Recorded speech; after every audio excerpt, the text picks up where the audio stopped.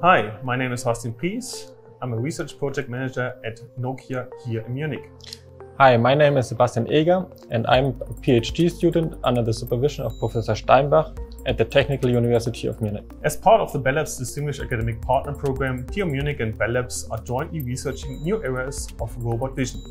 Specifically, we are using AI/ML and sensing technologies to train robots to see the world like humans do.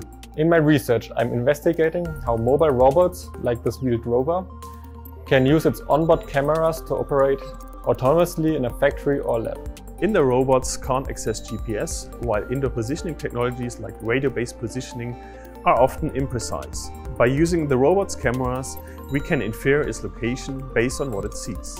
By detecting thousands of different vertices, AI algorithms can identify specific objects and room features, which it compares against a digital twin in the edge cloud to determine its location and context. Humans determine their location the same way. They don't have natural GPS, rather they recognize their location through context. With AI, we can train robots to sense context in a similar way. In this video, we can see that Sebastian enters the field of view of the robot. The robot identifies him as a person and can determine whether he is authorized to be in the room by recognizing his security badge.